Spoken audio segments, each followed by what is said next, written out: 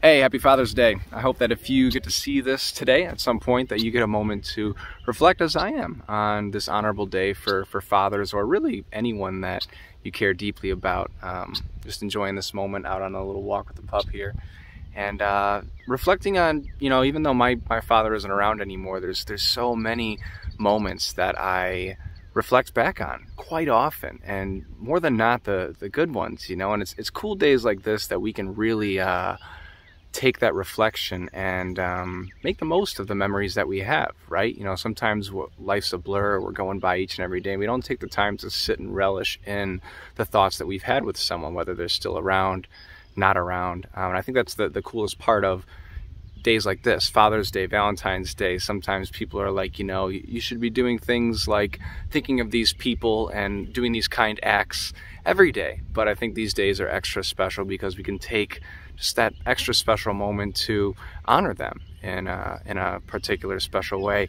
And my dad was one of those people that I'm always looking back on and thinking of all the things that he shared with me, whether I was listening or soaking it in, retaining it or not. He was always handing knowledge down to me based on his experiences, what he thought something would be about, his perception, his opinion. I mean, my dad cared so much that he was always giving to me. And whether I was receiving or not, I realized that there's a lot of areas of my life that I tie myself back to my dad, especially when it comes to like handyman work, owning a home the past 2 years. He knew how to do it all. And so every single time we have someone over to fix something or look at something or update something, I'm thinking, man, if I only listened a little more to my dad, or if he was around still to do this with me, to learn from him and by him, it'd be such a cool moment, because as much as I looked up to him and all the things that he was able to do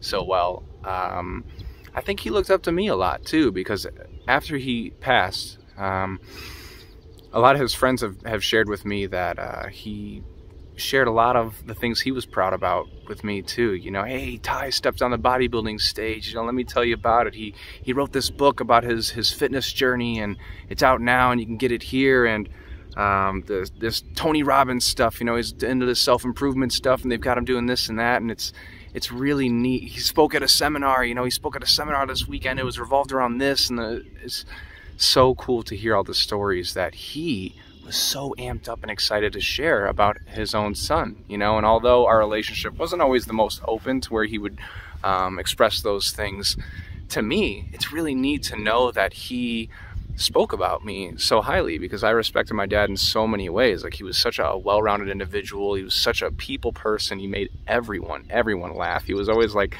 the life of the party, so much that it was embarrassing at times, because he was just so extra. He was so out there, and it's just a funny dude, and being his son, it's just like, oh gosh, Dad, at times. But I'll never forget even the days leading up to him passing. We went to this Tony Robbins event at the United Center in Chicago, and it was one of the coolest experiences, not because he was there, but because he got to see me in one of my environments. That was something that I've really taken a special interest in bettering myself, not only for myself, but those that I'm around as well, adding to my own life by adding to others' lives. And to have him there, even though he wasn't fully immersed, he didn't see it the way I did, just having him a part of a piece of my life that meant a lot to me was really special. And although my tie to that experience is a little negative because of his passing just